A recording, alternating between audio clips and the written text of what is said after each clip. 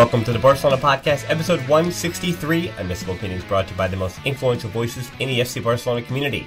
I'm Dan Hilton, and I am happy to welcome back Zach Lowy to the show. Zach, welcome back. Thanks so much for having me back. It's great to be back on the podcast and looking forward to discussing our topics for today. Well, today we are talking a number of things: youth football, evaluating talent, and much more. It's a little bit deviant of just talking about FC Barcelona the entire time. If you want some of that, you can go to the Patreon page, you can go to our YouTube channel, the Barcelona Podcast, and there's a guarantee early next week that we'll be right back to Frances and I talking only about FC Barcelona. We're going to get to them at the end, but first we're going to be, again, talking about some talent evaluation, some youth products, things like that. So, Zach, people may know you from maybe not just the last time you were on our show about just a year ago, a little bit more, but they might know you from your work on Breaking the Lines. But more likely, they might also know you from your Twitter profile that has grown quite an audience for your persistence in shining a light on young talents in world football, particularly in Europe. So the question I want to start with from you that people seem to be following you for, how do you choose what you watch from week to week?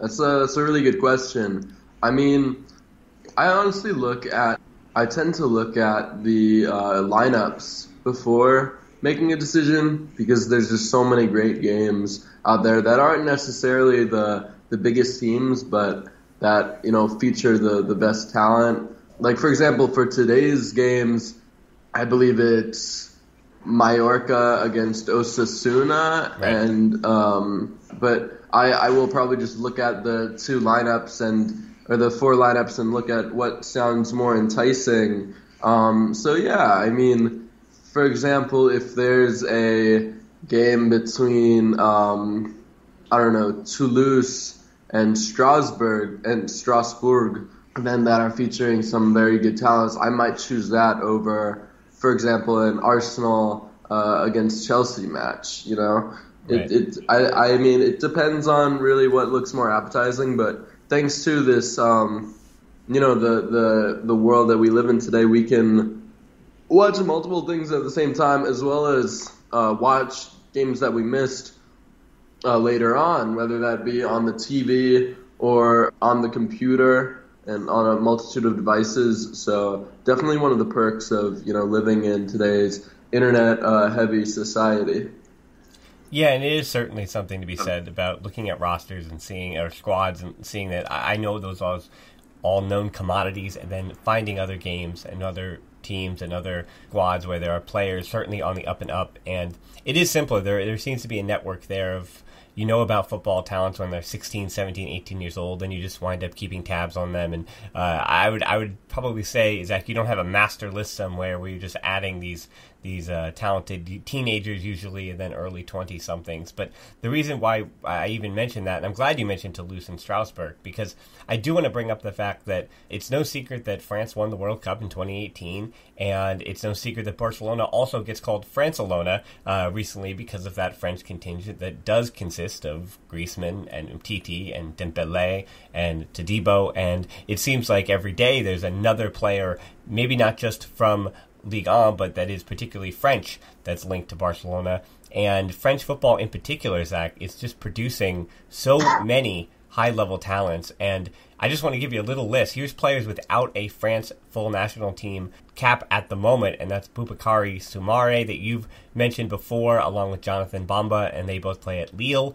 We've got William Saliba on loan from Arsenal, plays for Saint Etienne. We've already seen him in last year's Champions League. That's Oussem Aouar and Jeff René Adelaide. They both play for Lyon. Boubacar Kamara plays for Marseille. And then there's a contingent at RB Leipzig in Germany, and that is Ibrahima Kanate and Dayot Upamecano. And then Jules Koundé, actually from Bordeaux, made the move to Sevilla. And again, that's just a list of young players, basically from the ages of 18 to 23, who all have either moved on from their club in France just one step, or they're still waiting for that one big move. But those are all players that have yet to receive a national team call-up. And again, you and I, both Americans, I'm looking at that list and I say pretty much everybody on that list would already be a full national for the United States men's national team.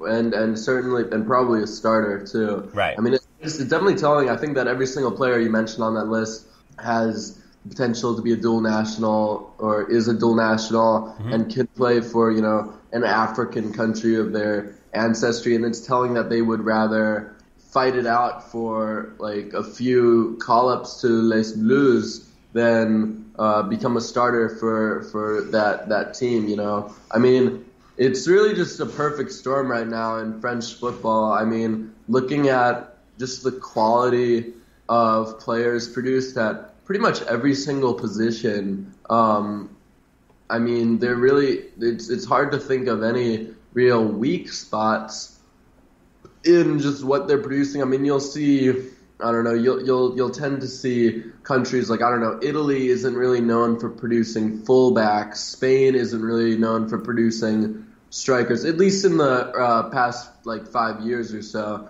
France, on the other hand, they're pretty much producing talent at every single position, and it really speaks to what they've achieved as a footballing nation. I mean, they are numero uno. There's no doubt about it.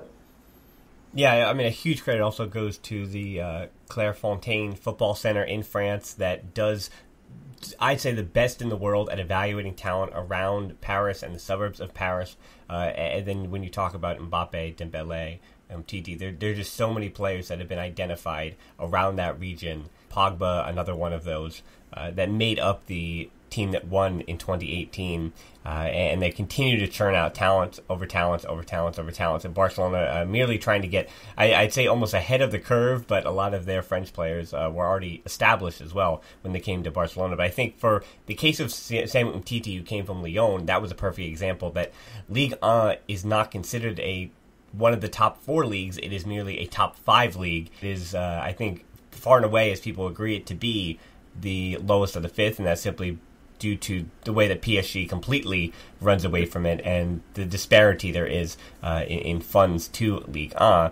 But all that said, that's why Samuel Umtiti, and same thing with Jean-Claire Dutibo, who had played 10 games for Toulouse before coming to Barcelona, they were largely unknown commodities and names that really did come out of nowhere before they make their first team to Barcelona. And I'd say that's a good thing, but as we're saying, it is getting harder and harder, I think, for Barcelona to then be sniping good talent from Ligue 1 simply because of the high-profile players that keep coming out of there. And I just wonder about that, where the rubber meets the road there, how long it's going to take to be watching. But as we continue to talk about other leagues, Zach, I want to ask then the question that we've been talking about. Ligue 1, people say, is the 5th best in the world, but how do you judge leagues against each other when you're watching in terms of talent? And I want to mention in our closed Facebook group, we had a conversation about this, and credit to all those involved. Every time I even mention, or people mention MLS players, it seems like playing in certain leagues disqualifies players. And what I mean here is that the example,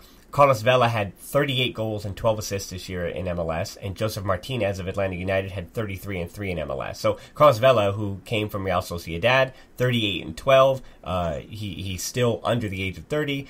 You look at who Barcelona was linked to this week, and it's Lille's 20-year-old Nigerian forward, Victor Osimehn, who has scored 8 goals and 2 assists, 14 games so far this year. But if Osimehn likely slows down and finishes with, say, about 20 goals, which is what he would expect it to be, matching his total in the Jupiler League last year, why do we discard certain leagues completely when Osimehn is going to get less goals, and we just consider that 10 extra goals and obviously 10 years separating those players would be the big difference between Vela, Martinez, and Osimehn?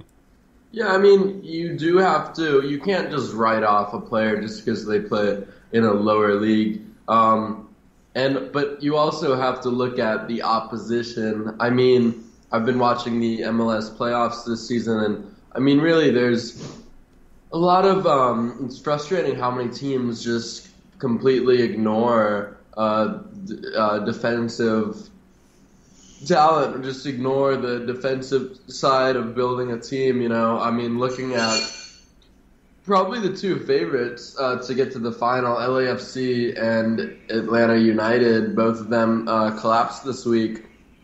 And part of that was just due to, poor defending from Atlanta for Nick De Leon's goal last night, as well as just poor defensive performances all around from LAFC against both the Galaxy and Seattle.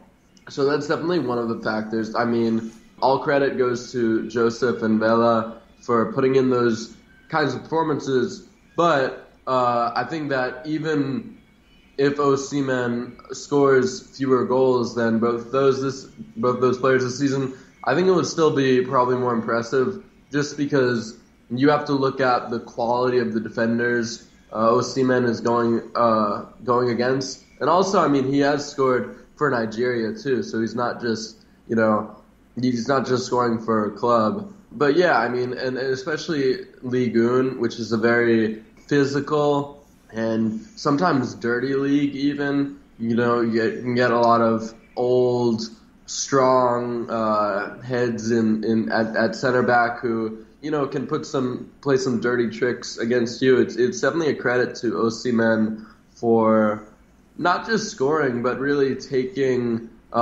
this Lille team basically by the scruff of his neck. They've definitely struggled at times. I've watched them a lot this season, but and it's natural to struggle when you lose players such as Thiago Mendes and Nicolas Pepe. So I definitely think it's a credit to Osimhen for taking Lille to where they currently at right now.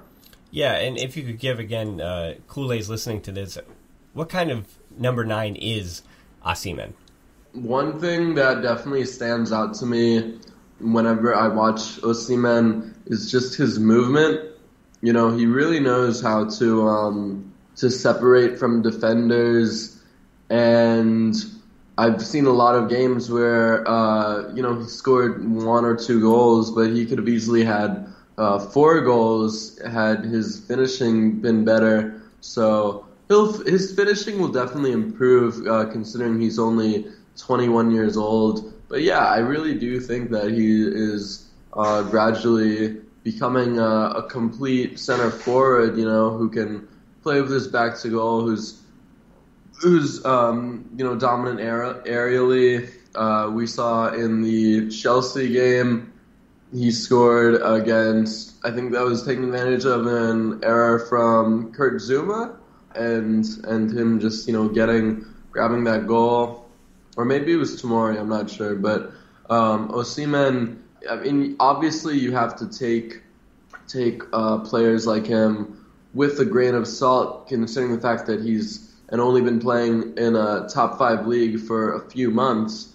I mean, just looking at the initial struggles of Luka Jovic, who actually had a fantastic season for in a top 5 league, as well as the Europa League with Eintracht Frankfurt last season, and he struggled to make the step up to Real Madrid early on in his career. So I would just say that it is important to have patience, and when Osimhen does get that big move, sooner or later, whether that's, I don't know, Chelsea, United, Barcelona, just important to, give him patience. But yeah, I mean, Osimhen definitely been one of my favorite players recently. I did project him for stardom last summer when Charleroi were about to sell him to Lille. I mean, just looking at his story, it's pretty impressive. He scored 10 goals in the 2015 U17 World Cup and won that for Nigeria. Then he got a move to Wolfsburg. Didn't really play much because Wolfsburg were in a lot of relegation fights, so they will obviously, prefer experienced players, as well as just very injury prone. In fact, last summer, in summer of 2018, he had a few trials with, I think it was Anderlecht and Zulte Waregem, if I'm correct. And he was rejected by both of those because his body was so weak from malaria. But then he tried out a few months later for perhaps a lesser club in the Belgian tier, which was Charleroi, and he went there on loan, but with Charleroi retaining a option to buy, I believe. And he was incredible there, and he really, now he's setting the world alight at Lille, and I'm very proud of him.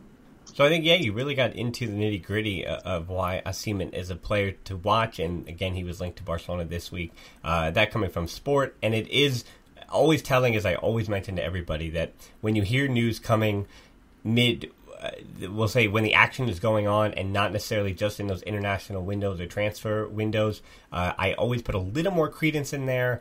But again, when it's just a one-off story that just one publication is reporting on, such as this one with Sport, then you also side-eye it just a little bit and you wonder if some agent or publicity is involved. But let's talk about some youth products for Barcelona on the other side of the ad break. Now, back from that break, Zach, we have to give a special happy birthday here on the podcast to Ansu Fati. He is 17 today. 17, that being, he's an old veteran, savvy player now on FC Barcelona's first team. I would ask you, where do you stand on the age of players and letting them play at the top level? Speaking of the fact that Ansu Fati against Real Valladolid, I think every match this season, whether it was particularly against Osasuna, obviously, when he broke onto the scene, he can take a lot more physical punishment than pretty much every other 16, or in particular, I'd say, you look at a Sergio Roberto, what he could have done at 16, it's just a different story here, just physically. So do you believe in that old adage of if he's good enough, then he's old enough? Yeah, no, I definitely do. I mean, I would perhaps caution against overplaying players from a young age, because it is important to give them time to recover. Especially, I think that there was one game during the season where Ansu Fati was not included in the squad because he was literally having growing pains. Mm-hmm. Just tells you how young he is. But yeah, no, I definitely do believe in that adage, and I think that it's important to give your own youngsters a shot. I think that looking at a lot of the stories, not just in La Liga but in the Premier League, we're seeing one of the few bright spots of Manchester United season have been two of them have been Scott McTominay and Aaron Wan-Bissaka. McTominay was sort of an undervalued youth player who eventually got a chance and then won his way into the starting lineup. Wan-Bissaka, on the other hand, he wanted to go out on loan because he wasn't getting enough playing time at Crystal Palace. I believe he was like third or fourth choice right back there. Then a few injuries came up and he suddenly, shows the world that he's incredible and wins a starting spot in the heart of the Palace lineup and then gets a big move to Manchester United. As well as Chelsea, looking at this really feel-good Chelsea team with so many academy made prospects who are finally, proving their worth. Tammy Abraham, Fikayo Tomori, Mason Mount. It's definitely not just a win for young players, but a win for the fans as well, who get the extra reward of seeing the players who've worked so hard to push themselves up through the academy and to get into the first team picture, being rewarded with starts. But yeah, I mean, as for Ansu, it's been an absolute pleasure to see him carve out a name for himself in Barcelona. Still definitely needs to improve before he can be trusted to, be a starter at the club as we saw this week. But the signs are definitely there. And just looking at him, I mean, I really just love the look of him, just his ability to just take on players, really just his fearlessness and his confidence. That tells me that, he's going to be a player. And if not at Barcelona, which, I hope he does become a key player at Barcelona, if not there, then somewhere else. He's clearly got a lot of talent.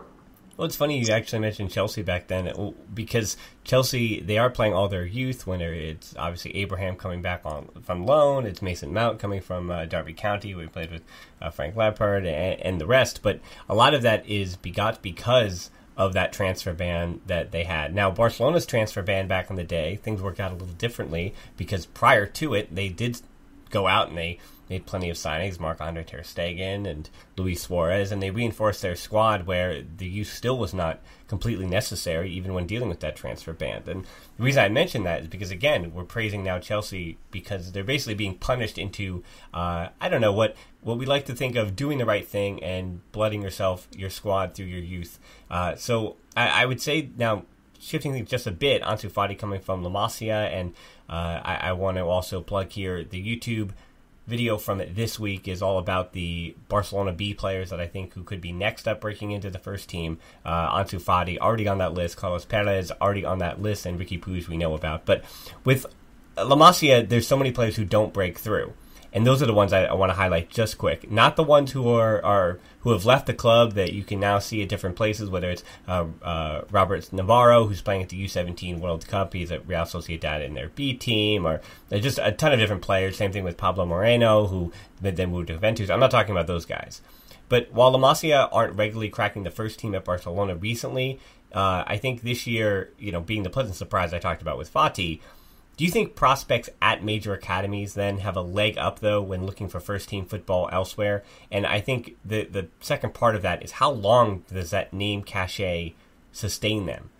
No, they definitely do. I mean, I've said for a while that, especially back in the U20 World Cup this summer, that a lot of players who, were coming up through Barcelona or Ajax or Benfica's academies, some of the most storied academies in Europe, were outshone and outplayed by a lot of players who, if you showed their current club or current academy to a diehard football fan, I'm sure that they wouldn't even know where or what that team was. So yeah, I mean, it definitely does give you an advantage. It's definitely a privilege that a lot of players are unable to afford.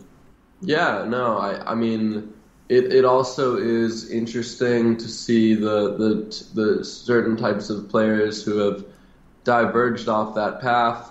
For example, Dani Olmo left La Masia, which is, probably considered the best, or if not one of the best academies in the world, to get regular playing time at Dynamo Zagreb. And this was while he was still a teenager and still far away from either club's first team picture. But he left that because he knew that his path to the first team would be a lot easier at Zagreb than Barcelona. And he was right. I mean, look at him right now. He, playing regularly in the Europa League last season. He's playing regularly in the Champions League this season, doing very well. Might even get to the knockout rounds.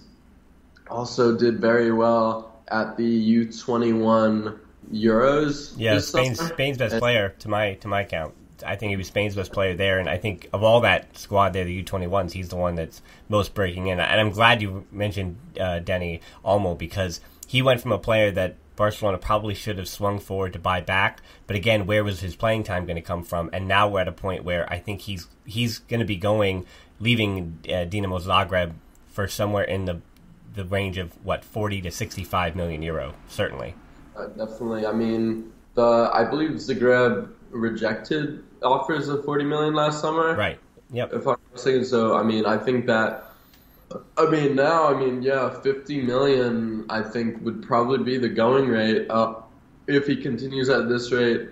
Especially, I mean, Spain don't have that many great wingers or just wide players in general. So I really would not even write off a trip to the Euros for him. Yes, it's definitely a long shot, but I would say he has a chance. Yeah, and Dani Olmo is one of those that I think made the most of moving away early on, and so many haven't. But as I mentioned about how long that name cachet sustains him, I think of Real Valladolid in that match, and Sandro Ramirez nowhere to be seen, obviously, after making that move to Everton, doesn't wind up working out. I think of Patrice, who plays for Lazio, and Adama Traore for Wolverhampton, Rodrigo Tarín for Leganés, Wilfred Kaptoum from Real Betis, and I think some of those names, Turina and Traore are a little different, but I think for the likes of Sandro or Kaptoum, if they're not linked to La Masia, and if that's not where they're from, I don't know how much longer they would have been in rotations just due to never being able to break in. So that's the other side of the coin, because the counter argument is that eventually players will need first team minutes. Yeah, no, it is. It's almost like in America, if you have a degree from Harvard or Yale, that will just always get your foot in the door, But there are a lot of people who went to, lesser schools because they felt that education would be better for them, and it ended up paying off. And that's I think that's maybe the academic equivalent of what Dani Olmo did, So that's sort of the way I see it almost, looking at big name colleges versus big name academies, definitely has its benefits in getting your name in the door and getting you these big moves. But if you can make a name for yourself or make a career for yourself outside of that and in an atmosphere that works for you, I mean, go for it. Yeah, I agree with that. And now, switching gears for one final time, it's time to talk about Barcelona. Again, here we are on the Barcelona Podcast, 27 minutes in. We're just getting to FC Barcelona, but one of the reasons for that is, again, when we're looking at youth products and things like that in the world, other than, I think this year's actually been one of the better years for Valverde being able to sidestep that criticism. Again, bringing up Fati, and we've seen a little bit of Perez. And it seems like there are others knocking on the door, people still calling for Puig, obviously, the big omission. However, the criticism now, because there is La Masia starting to break in a little bit, Valverde and his playing time for the third straight season, to me, it felt like they were going to be pressing a little bit more. The inclusion of De Jong was going to change things up, and I think it has a bit. And Real Valladolid, I was pleasantly surprised with the tactics more so than I was in midweek, the prior week against Slavia Prague. But as an outsider, Zach, where do you sit on the criticism of Valverde and that playing style? Do you find that when you do tune into Barca, that it's more boring than you're used to, and you think that it just doesn't? Do you find as an outsider that they've lost the identity that you enjoy to watch? No, I mean, I think that losing identity is sort of. I don't think that the coach determines a club's identity, in my opinion. Identity is so much more than just a playing style or how a team is operating. I mean, when people talk about losing identity, I mean, it's just sort of vague. I mean, look at the best football that Barcelona played under Valverde, right? It was pretty much a 4-4-2 or a 4-4-2 diamond with Paulinho at the tip of midfield and with Messi and Suarez up top. It wasn't a 4-3-3, which is, generally considered the identity of Barcelona. I would even argue that Barcelona have looked a lot better at times with a 4-2-3-1 with Vidal pretty much operating at the tip of midfield. So, I mean, if you're suggesting that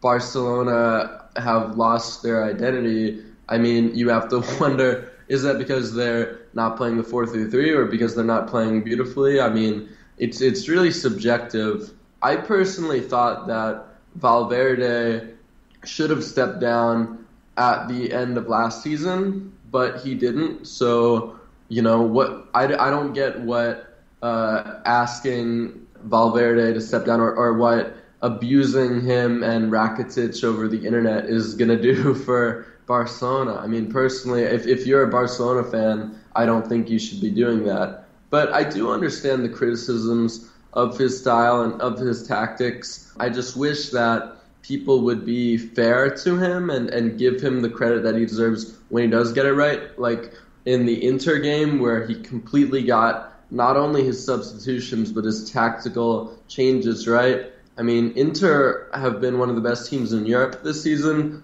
Antonio Conte, of course, one of the best managers in football. And Valverde brought home all 3 points. So I just think you need to, put the agenda to the side and look at is it Valverde? Is Valverde the sole reason why Barcelona are underperforming, or is it, a number of things? And just to put it out there, Barcelona currently have the longest winning streak in Europe's top 5 leagues. So, it's not all doom and gloom.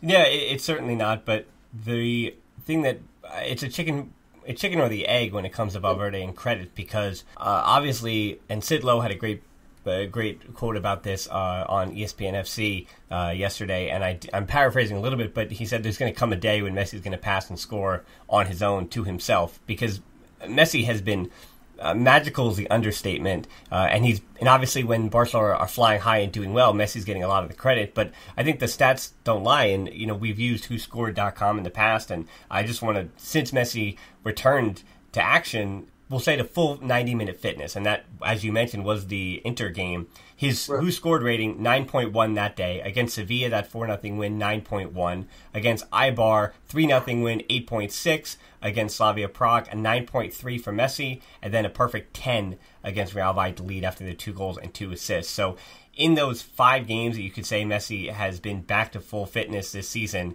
it's no surprise that Barcelona have not only turned around their form, but with the exception of, I think, that Slavia Prague match. And again, Inter was a tough side against a top team in Serie A, as I mentioned back then. But with the exception, again, of against Slavia Prague, where things weren't working. And I did mention tactically on last week's show and the Patreon that when Messi drops so deep in the middle of that 4-3-3 and pulls out from the wing, again, dropping basically in the midfield to get the ball, it just tightens everything up. It pushes De Jong and Arthur out to the wings, or whoever the other, whether it's Vidal. And against Real Valladolid, you can listen to the Patreon for the full thing, but I thought it was quite different because Messi did stay farther up the pitch, and he allowed the midfield to do what they do. And when you allow that being the midfield 3 of Busquets and Vidal is both running forward, as you mentioned, basically at the top of that midfield, and in the same way, he's tracking back and he's working hard. And when you have a third midfielder alongside Busquets and De Jong, who has that kind of work rate, De Jong is able to dribble into that open space and move the ball forward and shuffle between defense and attack. And it's not just Messi who has to pick it up from Piqué and then take it 40 yards, lose the ball or something like that. And I also, again, in that match, I mentioned that Fati, just the existence of a winger, Fati, or whether it was Dembélé, for all the criticism of Dembélé, the width he adds, it's just simply being a winger. We've seen the same thing with Carlos Perez on the right wing when he's just adding width. That does something in the 4-3-3, opens things up. I'm wondering whether or not that is a tactical adjustment that Valverde is making, or simply they're taking what the opponent is giving them. And Messi, against a team like Real Valladolid, didn't have to drop as deep as he did against a team that in Slavia Prague that was a little more defensively sound. The importance of just width in any team cannot be understated, and it doesn't even matter if you have if you're playing like a 4-4-2 diamond with no wingers, or a 3-5-2, which is the case at Inter. You have to have some sort of width, whether that comes from the midfielders, the strikers, the fullbacks, what have you, and that's partially why Jordi Alba was so crucial and so efficient over the first 2 seasons of Ernesto Valverde's reign, because he was really so effective and so necessary when it came to adding width. But yeah, no, absolutely. I believe that that's one of the main reasons why the Messi, Suarez, Griezmann trio has not really clicked, just because there's no real width in that side. All of those players, they sort of want to, come for the ball, and at least Messi and Griezmann, they want to be on the ball. They're not going to be making those runs in behind or, stretching the defense, and that's partially why I believe Valverde has given so much playing time to Ansu, and even Carlos Perez this season, because it's so important to have players who know how to stretch the opposition and create that extra space for the teammates.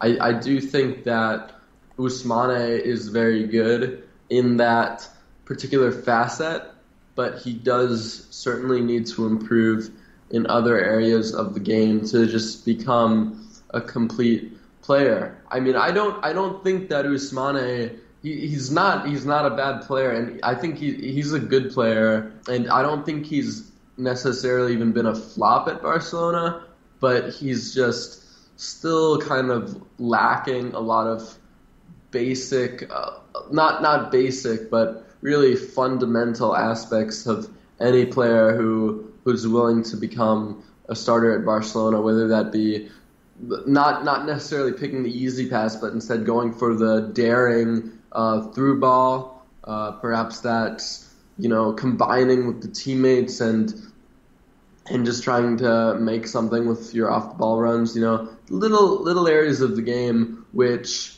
I don't think Osimhen was necessarily trained on, but ones that he certainly needs to learn and adjust to become a key player at Barcelona.